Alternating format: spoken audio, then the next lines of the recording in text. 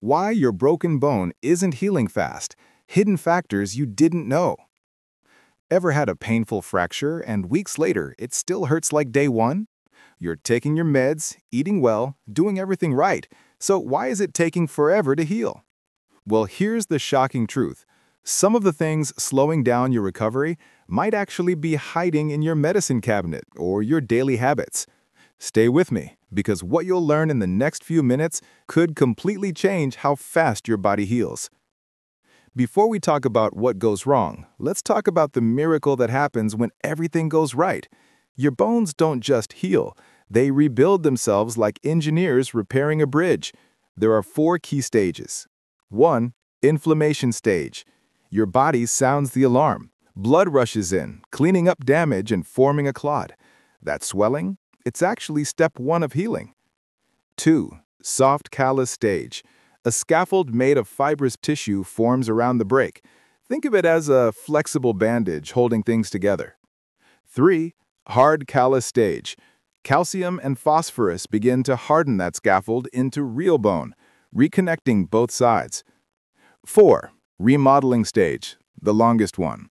Your body reshapes and strengthens the new bone, sometimes for months or even years, until it's almost as good as new. Amazing, right? But here's the twist. This natural repair system can be sabotaged by things you might never suspect. Let's talk about the hidden culprits in your medicine drawer. NSAIDs like ibuprofen, aspirin, or Voltaren. They might ease pain, but they also block inflammation, the very first stage your body needs to start healing.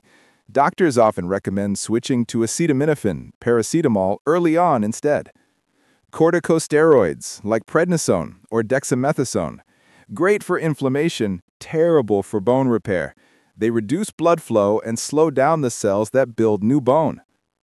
Chemotherapy drugs, designed to stop fast-growing cancer cells, but they also affect fast-dividing bone cells, delaying healing and sometimes weakening bone structure. Certain antibiotics, like quinolones, like ciprofloxacin, linked to tendon issues and possible interference with bone and cartilage repair. Bisphosphonates for osteoporosis. Powerful bone protectors in the long run, but long-term use may rarely cause delayed healing or unusual fractures. Golden rule: never stop your medication on your own, but always tell your doctor everything you take after a fracture. Medications aren't the only villains here. Your lifestyle could be working against you too. Smoking, the #1 enemy of bone healing. Nicotine cuts oxygen and blood flow, starving your bones of what they need most. Poor nutrition. No building blocks, no bone. Lack of protein, vitamin D, vitamin C, calcium, or iron can all slow repair.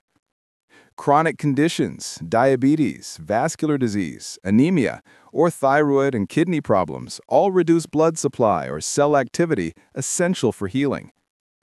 Time and fracture type.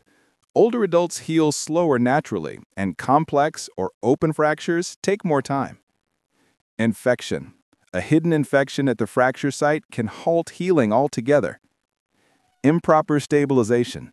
If the bone moves too much before it's ready, that bridge can't form. Stability is key. Now that you know the hidden enemies, here's how to win the battle. Follow your doctor's plan exactly, from immobilization to follow-ups. Be honest about your medications and habits. Eat for healing. Focus on protein, vitamin D, calcium, and vitamin C. Quit smoking now. Your bones will thank you. Commit to physical therapy when your doctor says it's safe. It restores movement and strength faster. Your body wants to heal. Every cell on your bone is fighting for that. All you have to do is remove what's holding it back. Because when you give your body the right environment, it performs miracles. So what's hiding in your routine that might be slowing your recovery?